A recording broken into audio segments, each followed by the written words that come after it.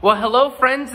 It is so good again to see you this week. Thank you so much for joining me, Pastor Zach, for this week's children's sermon. I hope you are doing well. I hope that you are having some fun outside, maybe going to the pool, playing some sports, spending time just resting and relaxing, maybe reading a book that you enjoy. But right now, I am just grateful that we have this time together to hear what God is doing in this place, in the community around us. So as always, I want you to find that comfortable spot in your house or outside, wherever you want to sit and just hear God's word. And when you get there, let's take a deep breath in and a deep breath out together. Ready? 1, 2, 3, in. Hold it, and out.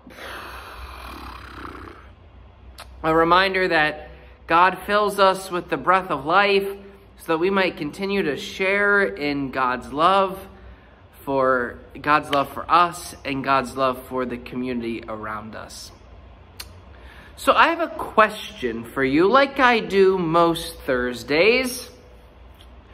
Do you have a welcome mat at your house?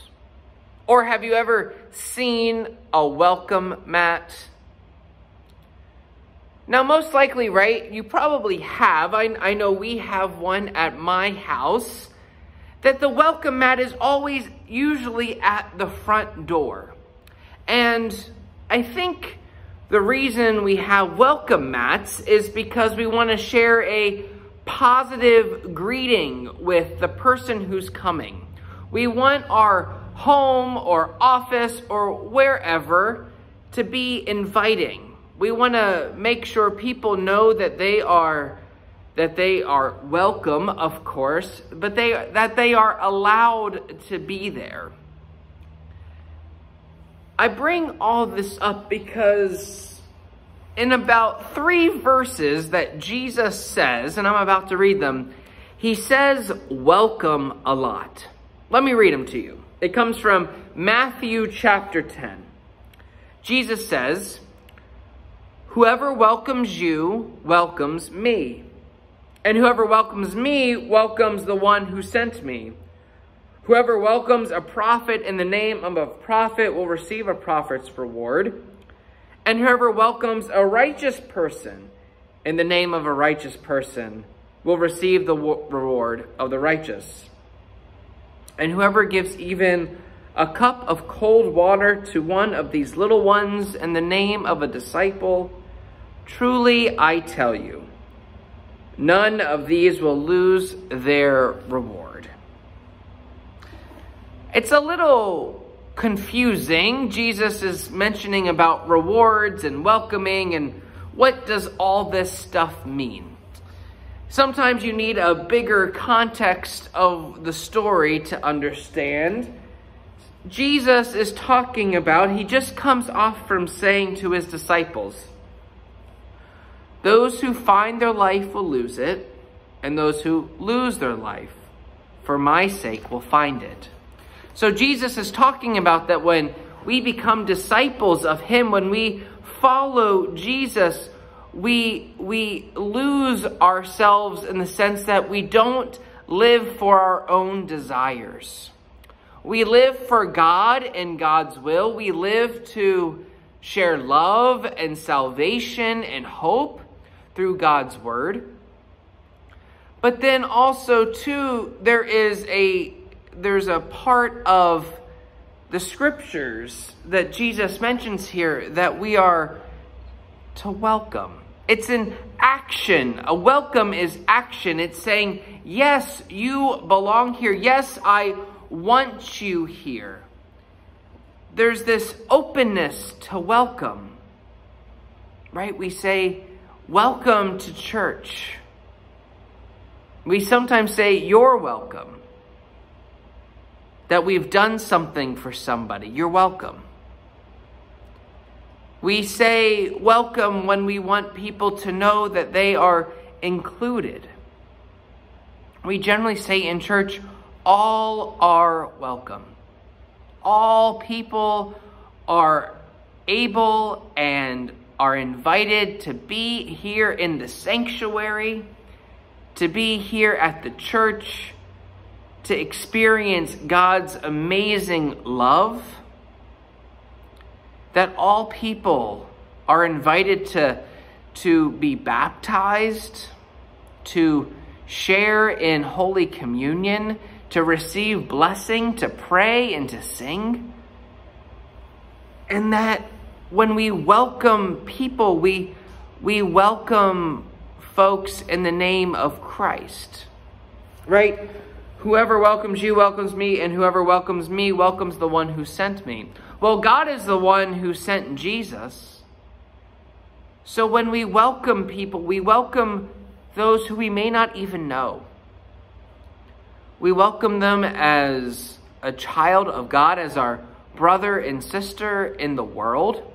We welcome people because we don't know what they might have to offer us.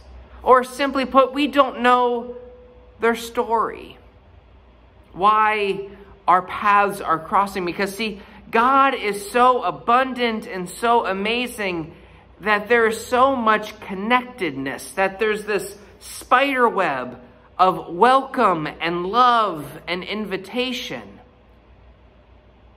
that God sometimes brings people into our life that we have no clue why. But if we don't welcome folks, we will never know why. We will then be living for ourselves and not for God's will. And that's, my friends, is what welcome is. We have welcome mats at home to share this love and this inclusivity, this connectedness. And it's also just a way to be nice. Sometimes that's what it is to follow Jesus, is just to be nice. You don't even need to say Jesus' name. But when the opportunity arises, then we can say, you know what, I welcome you in the name of Christ. Because Jesus is love, Jesus is hope, Jesus is peace. And when we welcome people into hope and peace and love, there is so much goodness that can happen.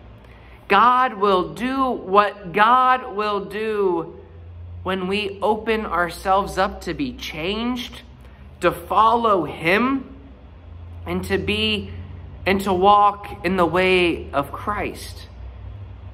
That when Jesus says, follow me, that's Jesus welcoming us into this new life, into this new way of walking in the world, that we have a new orientation, we have a new outlook on what God is doing.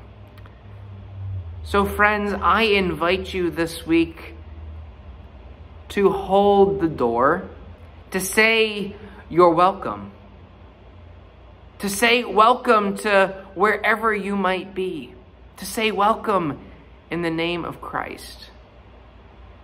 Because friends, God is doing something amazing. That in Christ you are loved and you are enough. That's the welcome we share. We share in Jesus' promise for us and for the whole world, that we are loved and we are enough. Let us pray. Hey God, thank you for welcoming us into your family. Help us to welcome others so that we might share in love and peace and hope. We pray all this in Jesus' name. Amen. Friends, thank you again for joining me this week. I hope to see you Sunday. In the meantime, take good care. God bless, and I'll see you next week. Bye-bye.